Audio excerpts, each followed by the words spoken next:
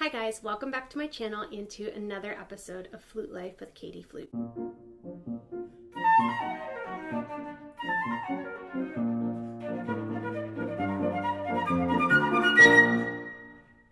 If you're new to my channel, please take a moment and subscribe so you don't miss any future videos from me. I make quality flute content videos. Yes, quality flute content, as well as vlogs, full-length performance videos, and more. I normally upload weekly, but right now I've been uploading every day because of all the free time we've all been blessed with. So please consider subscribing so you don't miss my future videos. So recently I uploaded a video where I show you guys how I make my split screen or multi-screen music videos, and another frequently asked question that I get about video editing is how I add the sheet music to the bottom of my Instagram or YouTube videos. So today I'm going to show you guys the quick and easy process that I do to add in the sheet music to the bottom of my videos, and all you're going to need is your computer and iMovie. There are other ways and other software programs you can use to do this, but I prefer to use iMovie since I have a MacBook and it's fairly easy to use. So without further ado, let's jump right on in and get started. Okay, so the first thing I do is I go into iMovie and I create a new project. I already imported my audio and my video into this project, so I'm going to open that. And I have already synced up the audio from my Zoom recorder with the video from my camera, as you can see here. And I talk about that a bit more in my previous video where I show you how I make my multi-screen videos. Okay, so now I'm going to go to this folder, and I took screenshots of the music from IMSLP right here. So basically I screenshot one line at a time. This is never this organized. I normally just have them all over my desktop, but I actually put everything in a folder right here that is labeled Day 28, Kohler Opus 33, number 2, so I could just more easily show you. But for those of you that don't know, what you're going to want to do is find the music for the piece. And here on IMSLP, everything's public domain, and you can find most works pretty easily.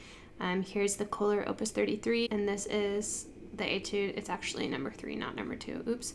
But anyway, so I am going to go in. I already did this, but just to show you, on a MacBook, you press Command-Shift-4, and then you can use this little crosshair thing here to select what you want to screenshot. And then you're just going to go in and repeat that process for all of the lines until you get to the very end. This is going to bother me. I'm going to change the name. Okay, so Kohler Opus 33, number 3. Okay, so then I'm going to go in here, and I'm going to import the first screenshot.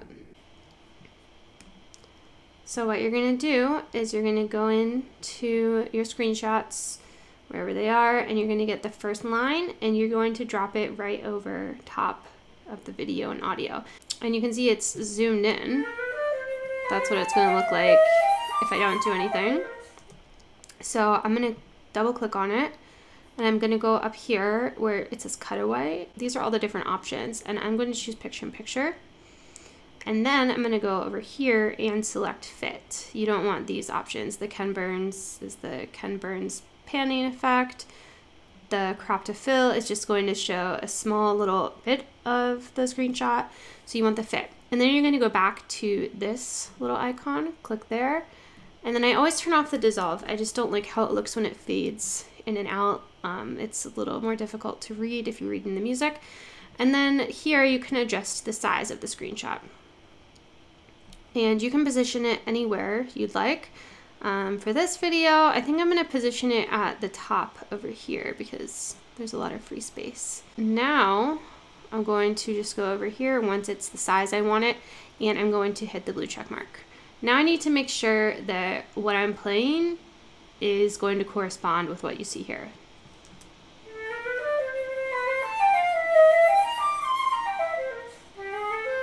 And then right when I get to the end of the measure, I'm going to just go over, trim that by holding down the mouse and just dragging it over. And then I'm going to repeat the process. Now I'm going to get the second line and put it right there. Same thing, double click, go to picture in picture, click on the crop, click on fit, go back here, put the dissolve on 0, and then enlarge the image slightly and position it exactly where I want it to be, and then hit the blue check mark. And now I'm going to listen and make sure that it's lined up correctly.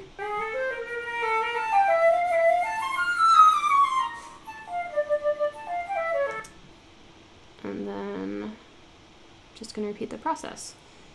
Go into the screenshot, drag the next line,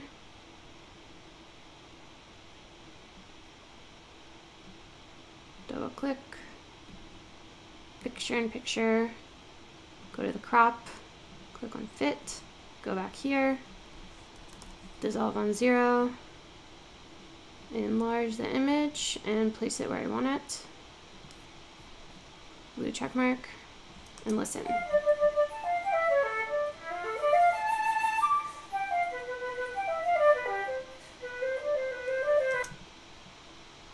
And then trimming this a bit because the music obviously is going forward. It's not showing what's on the page.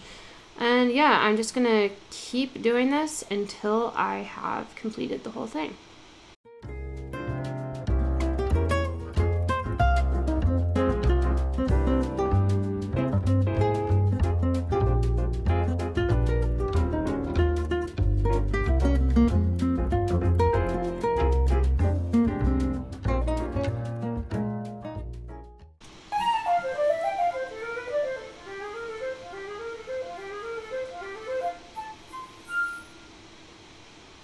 And there you have it. So I've put all of the music in for the entire piece. It's about a minute long, and I'd say it took me about 3 or 4 minutes to do the entire thing. I've gotten pretty quick at it after doing it so much over the years. And I also wanted to mention that down here you can enlarge the view. Basically you can zoom in. So if you're doing something that's maybe a lot faster paced, or the pages need to turn a lot quicker, by zooming in here you'll get a more specific view, and it will be easier to do something that's a bit more precise. And then you can see here that's zoomed all the way out. So you can mess around with that and see what works best for you and the piece that you're putting the music for. And then when you're done, you're gonna just come up here and click on the arrow, and you can export the video however you'd like. If you wanna save it as a file on your computer, you click on File. You can also export it directly to YouTube. I never really choose that option because I like to keep copies of all my videos on my hard drive. So I would select File and then export it. So I hope that tutorial helps you guys out. Please let me know if you have any other questions about my process. If you haven't already, please feel free to go connect with me over on Instagram at KTFL. Thank you guys so much for watching. I hope you're all staying safe and staying healthy, and I will see you in my next video.